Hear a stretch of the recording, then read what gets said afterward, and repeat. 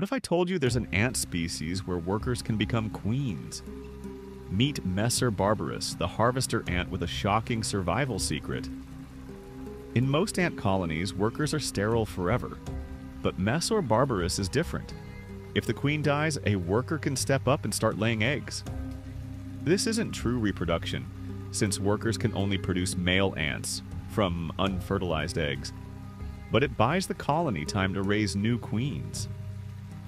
Why this unique trick? Evolution. Messor Barbarus lives in harsh, unpredictable environments. If the queen dies naturally or from drought or predators, the colony isn't doomed. A worker takes over, ensuring the colony's genes survive a little longer. It's not a perfect system.